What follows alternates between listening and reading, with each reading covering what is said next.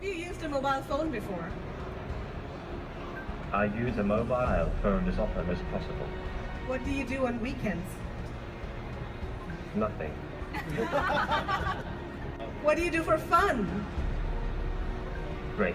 I talk to people on the web. What do you do? I watch movies. Do you like to watch movies? What is your favorite show? What kind of sport do you like? I've never seen it.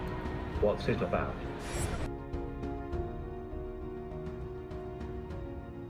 Hello? Glad to see you. Who are you? I am a robot named Jia Jia. How old are you?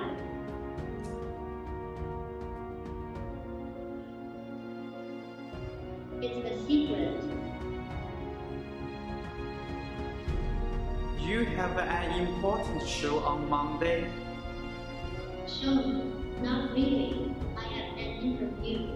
I will talk with the top of artificial intelligence expert in the world.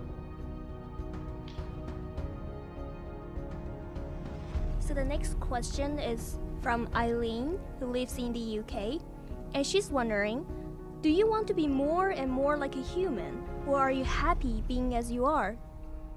Thank you, Eileen, for the question. Of course, I want to be more like a human. It's the purpose I was designed for. In fact, creating human likeness is an extremely difficult problem.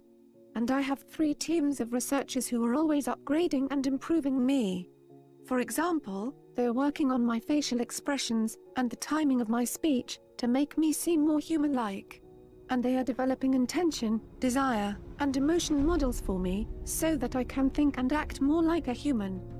So, Erica, the next question comes from Thomas from Poland, and he's wondering, aren't you afraid that one day you will be replaced by a better version of you? Well, Thomas, you are right. I expect the day will come that I will be replaced by a shinier, newer, better-looking android.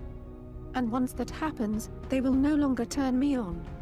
And I will never again have the chance to talk with people or experience the world.